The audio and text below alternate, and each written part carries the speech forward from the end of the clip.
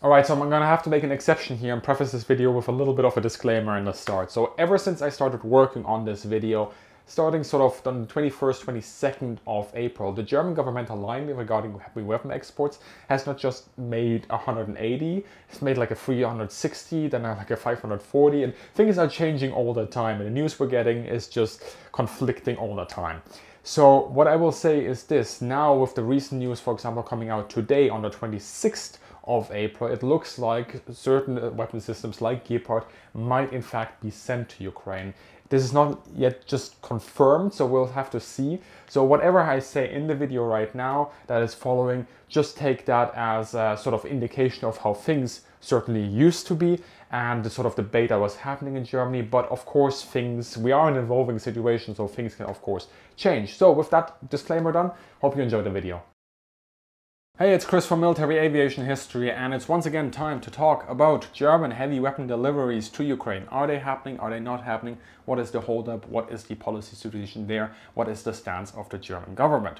Now, ever since the invasion of Ukraine by Russia on the 24th of February 2022, I've been making videos about the situation until sort of mid-March, because at that point there was actually relatively little things to say about, well, military aviation as well as German foreign policy and security policy and so on and so forth, which is sort of the areas that I look at, right? Of course, there have been things happening on the ground in Ukraine, there have been political shifts as well, but if you zoom out from sort of the areas that I look at, there was relatively few things that could be said in concrete terms. However, ever since then, I've also noticed that there has been quite an influx on YouTube on videos about Germany and German deliveries, and not all of them get the facts quite right, I would say, perhaps because also there's a language barrier with being unable to actually understand and read German and getting the news sources maybe from other outlets. So I thought, you know what, let's talk about German heavy weapon deliveries to Ukraine, what is happening, and specifically also look at systems like Gepard. So let's get going. In the last weeks, many people have been asking whether NATO countries are going to be supplying heavy weapons to Ukraine. And one of the main countries in this discussion has, of course, been Germany, with Marders or Leopards or Gepards and even Panzerhaubitzen being at the sort of core of this discussion. And there have been conflicting reports in the media, as well as sort of in the different language spaces. Actually, I've seen very different articles being written in German to, for example, the ones that make it into the Anglosphere, about what Germany actually has, what the stockpiles are, what stuff is operationally ready to be used, and what stuff has to go through a refitting purpose and so on and so forth, and what has already been sent to the junkyards and cut into pieces. So Germany essentially gives three main reasons as to why they have yet to send heavy weapons to Ukraine. Now, the first reason here, the first argument is, of course, the limited German stockpile of what the Bundeswehr actually has, especially also has in usable condition, because of course the inventory and what is operational ready, those are two different numbers. So, for example, there's this often circulated picture that came out on Twitter, I believe somewhere mid-March, that shows a whole bunch of Marders just standing around there. Well, that picture is actually from 2014 and shows a junkyard where these Marders have been sent to be dismantled. So that's a little bit outdated. But that, of course, doesn't mean that Germany doesn't have Marders that are not in an operational condition. In a recent report, for example, by the Bundeswehr, Marders are said to have stood roughly around 68% of operational readiness. Now, Germany also has now seemingly vowed to, or announced rather, to send Marders to Slovenia, so that then Slovenia can send T-72 tanks to Ukraine. And this seems to be sort of this rolling substitution that NATO countries have now decided on in order to allow Ukraine to get equipment that they can already use, because T-72s are used by the Ukrainian army, of course, and that the countries that send these weapons are then getting substitute from other NATO countries like Germany, like the US, and so on and so forth. But for the Gepards now specifically, since I've been talking about Marders, for the Gepards, the situation is slightly different, because the German army has not used them since 2012. And most of them have either been sent to the junkyards for dismantling, or there has in fact been some of them that have been put into storage. And there is also, once again, one image that has circulated on Twitter on this, showing quite a few Gepards being in storage, seemingly in storage. I can't show it here due to imaging rights, but just remember, I have it linked in the description, and that image is actually from 2019, so it is once again outdated. That said, apparently around 50 Gepards were stored by Krauss Maffei Wegmann, a company that helped produce them. Only one day after the invasion, this company proposed sending these to Ukraine after refurbishment. The German defense company Krauss Maffei Wegmann could supply anti-aircraft gun tanks from its own inventory to Ukraine. The decision is up to the German government, says KMW CEO Ralf Ketzel in an interview with Welt. We have around 50 Gepard type models in our inventory that could be made operational again relatively quickly. Of course, this is not the last offer that the German industry has made towards Ukraine, but so far the German government has blocked most of these measures. That being said, I tried to find out how much this Gepard refurbishment would cost and what the time schedules would be, and I don't mean just also training the people that would be using them, but specifically just refurbishing the machines, but I didn't really find any definite data. All I can say is taking the word of the manufacturer might not be the smartest course of action, especially if they're so vague as to say relatively quickly. Yeah, so far I don't have any data from what I can see that gives us a sort of a conclusive estimate.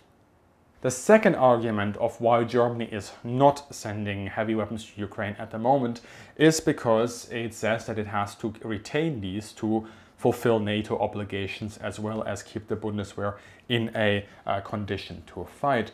Now, this has of course drawn criticism for very selfish behavior, that Germany doesn't really want to help Ukraine, but Poland has recently, well, there has been sort of this announcement that Poland might have sent 100 T-72 tanks. I don't think there has been an official confirmation just yet. If somebody has maybe in Poland an official confirmation, a link to that, please send it to me.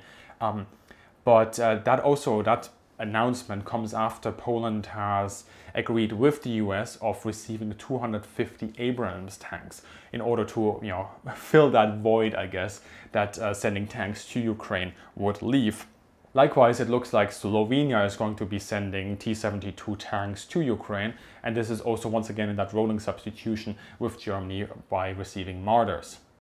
Countries like Poland, Estonia and the Czech Republic have made sizable contributions to Ukraine. Between end of February to end of March, Germany's overall help was mainly on humanitarian support, but very low in terms of military support, proportional to GDP.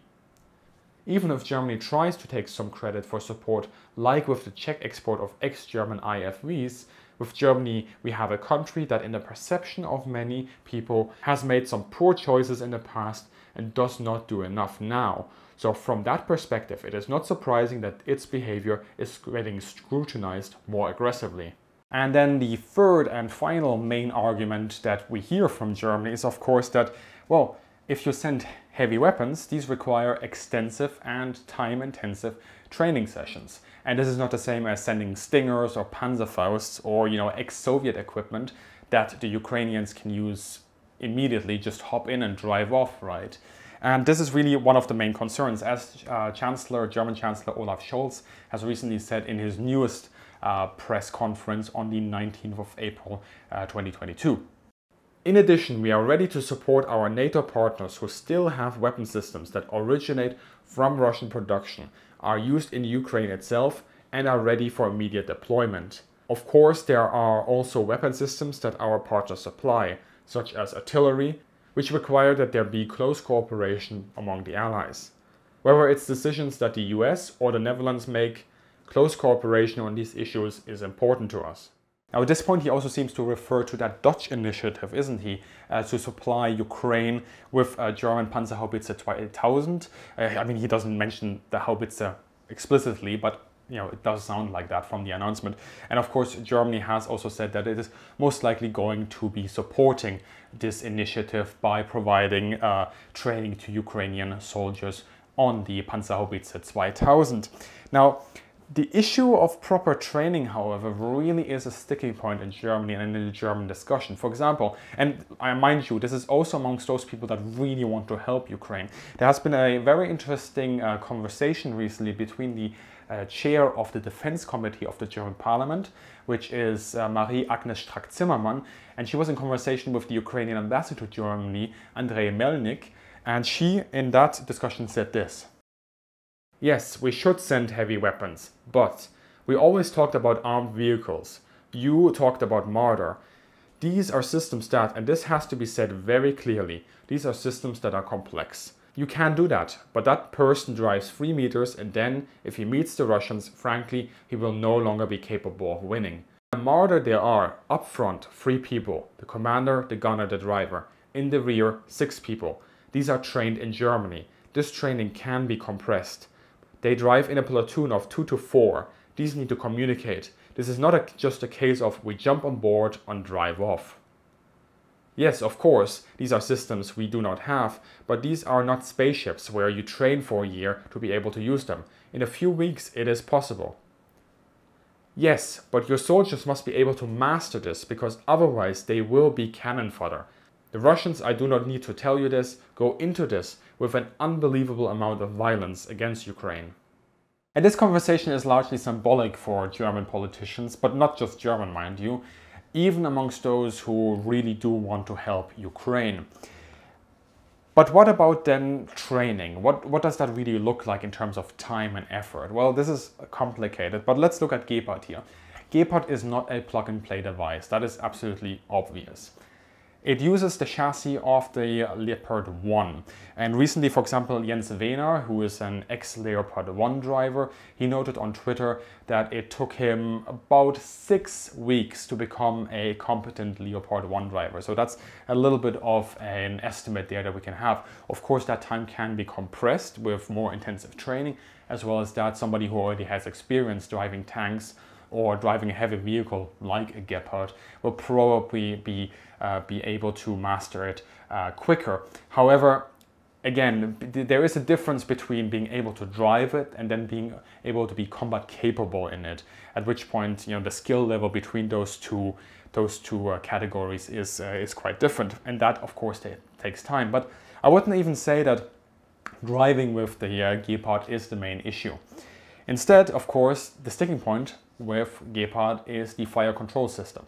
How do you use it to identify, track, lock, and then engage targets? And how do you do this in a group or in a platoon of Gepards, in combination or in collaboration, in cooperation with other assets on the ground, and trying to establish some local air defense? And here, in theory, there are overlaps to Sönke or Tunguska, which would probably make it relatively easy sort of to conceptualize and for Ukrainian soldiers that maybe have experience with those systems. But again, the system of actually using the weapon, sitting inside that turret and using the machine is very different. For example, recently there's actually a very knowledgeable ex-German Gepard commander who indicated that the difficulties of operating a new system like that is more than we might assume. Weapon delivery, but now in reverse. We are in a conflict and we have no Gepards, and the Ukraine is so nice to send us a Tunguska. I would be standing there like an ox in front of the mountain. I would not be able to operate the system. Nothing works without training. This then of course means that it's more about refurbishing and just sending the weapons, but offering real extensive training on them. And the manufacturer itself, perhaps ex-Gepard operators or other countries using Gepard could also assist in this measure. But that being said, we are not just talking about, of course, the actual weapon system, but we're also going to have to talk about sort of the stockpiles that could be put in place for spare parts, as well as the ammunition that is provided for these Gepards. And then, of course, a whole logistical chain has to be put into place, maybe even reset and relaunched by industry in order to provide first Germany and NATO, and then, of course, Ukraine with the capacities of actually fielding these Gepards. Before I talk about that in more detail, do consider, if you enjoy these videos, to check out my Patreon channel membership page where you can support the channel. And not only that, you'll also get perks like early access to videos. In fact, there is one video that's already in early access now on the development of the F-15 and the F-16. It's a fascinating insight in some of the political and institutional dynamics that happened there during the development of those really iconic aircraft. And I do recommend you watch that video when it comes out, or of course in early access if you are a Patreon or channel member. But we also have a Discord channel where it's absolutely fantastic to hang out with all of you. We have bi-monthly meetings there as well to talk about anything and everything that has to do with military aviation. And recently we also did an intelligence survey on Google Maps on zoos. That was quite amusing, but it was fun. We'll probably do that again, but this time with airfields. So as always, if you do enjoy the content, do check out the support options with Patreon or channel memberships if that is your jam. And now let's go back to the actual content. This of course begs the question of time schedules. In the beginning, much of the help provided by NATO countries to Ukraine was ready to use equipment, light weapons that did not require much training. Then followed more substantial deliveries of some heavier equipment that Ukraine already used.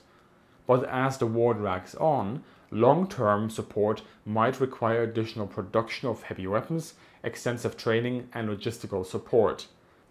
One might say, well, even with long-term equipment, the sooner and the more you send, the better. But the timing does have to be right. In the short term, it is better to give Ukraine what it can already use, but at some point, if you want to send heavy weapons, there has to be a switch because, well, stockpiles are also going to be depleted from the stuff that you already sent. But that switch has to be prepared in advance. It cannot occur just willy-nilly. To illustrate this then, let us together now just have a thought experiment here. Remember that offer that the German industry gave to Ukraine, or rather the German government, of being able to pull 50 Gepards out of storage and send those to Ukraine after some refurbishments, right? Now, perhaps all of this is completely unfeasible, but let's just use it as an example for now. The Russian invasion started on the 24th of February 2022. The offer came on the 25th of February, and then Scholz's announcement to revamp the Bundeswehr came on the 27th. Assume that a Gepard delivery to Ukraine was agreed on, well, let's say the 28th. By now, 7 weeks have passed, which could have been used to work on this. If the order came now, those 7 weeks would be lost.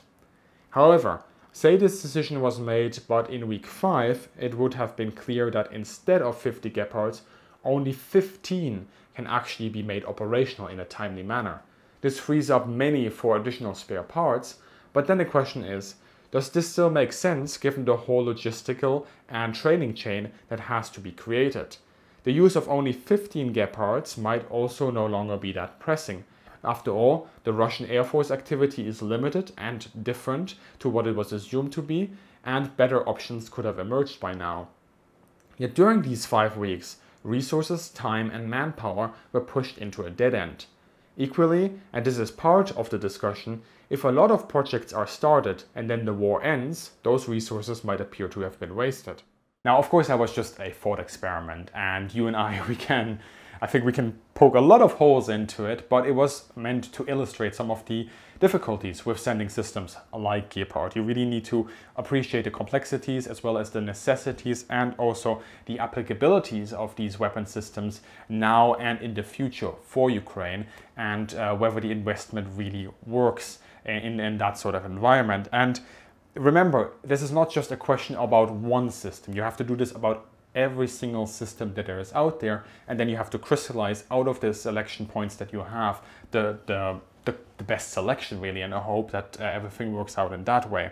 So seeing this discussion in Germany, because of the reputation that Germany has, is of course one of those moments where yes, the country is going to be criticized severely because of this lack of initiative.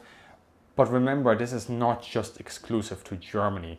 A lot of NATO countries have very similar discussions as well. Of course, recently there have been changes. The first thing, of course, is sort of this rolling substitution that Germany is also taking part in with other NATO countries. So that is Eastern European countries sending weapons to Ukraine that Ukrainians can already use, and then countries like, for example, Britain or Germany sending their weapon systems to those Eastern European neighbors in order to substitute and fill that gap that has just been created, because the timescales there for training and delivery deliveries are less pressing than they would be for Ukraine, and it allows Ukraine to get stuff directly. And then, of course, the United States has continuously announced new major shipments as well, but they, of course, have massive stockpiles and a well-funded army as well, which means they can do that. And recently, also Netherlands appears to have been willing to help send Panzerhaubitzen 2000, which are, of course, German systems, to Ukraine. I believe the reason why they can actually send some is because they're only using half of the ones they have in their inventory. But if you're Dutch and if you know have more accurate figures on that, please let me know. And of course, Germany has also said that they will be helping providing training to Ukrainian operators on Panzerhaubitze as well, if this goes to plan.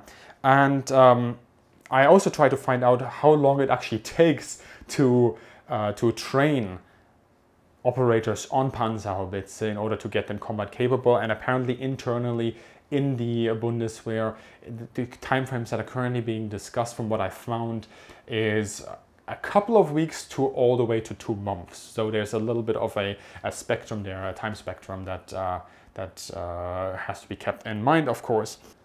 That said, and this is important, although Germany is providing a lot of humanitarian and financial help to Ukraine, as a main actor in Europe, the limited initiative that is shown by Germany and the fact that it is constantly reacting to things happening instead of being a proactive actor in this area really does not bode well, in my opinion, for its long-term reputation, especially amongst Eastern European countries, as well as, its future influence in NATO as well. And yes, Germany's depleting arsenal, that is not news. I mean, this has been an issue for more than a decade now. And with the Russian invasion of Ukraine, the scale of the sort of cost-cutting measures that have been put in place over the last decade or even longer than that, ever since the end of the Cold War, really, and the reunification of Germany, has been also pushed into the German public debate. Even on the day of the invasion, on the 24th of February 2022, there's a very interesting post here that was posted on LinkedIn by Generalleutnant Alfons Mais, who, well, what he said really made the rounds in the German media and public landscape. And the Bundeswehr, the heer that I am allowed to lead, stands more or less bare. The options that we can offer to politicians to support the alliance are extremely limited. Equally, in a recent press conference, Chancellor Scholz indicated something similar. Initially, we supplied Ukraine with weapons from our own stocks. In the meantime, we have to recognize that the options we have are reaching their limits. That's why we are setting up a special fund so that our armed forces will finally be well equipped after years of austerity, and we are investing massively in the capabilities of the Bundeswehr. This will not happen overnight. While this is not exactly news for those who have worked on the issue, the initial statement by Generalleutnant Mais caught immediate media attention. There was overall surprise by the bad state of the Bundeswehr. Yet the signs had been there. For example, in 2016, a poll indicated that just under 60% of German soldiers had mixed feelings or even limited to no confidence in their equipment.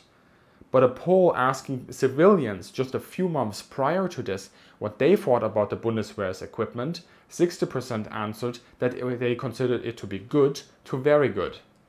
Keep in mind that this followed multiple headline stories about helicopters that didn't fly, the G36 debate, discussions about armed drones, and so on. There thus seems to have been, at least back then, a real disconnect between what Germans thought the Bundeswehr had and reality, and that's been going on for some time. As Professor Sönke Neitzel noted in 2020, Bundeswehr still does not have enough ammunition to fight a highly armed opponent.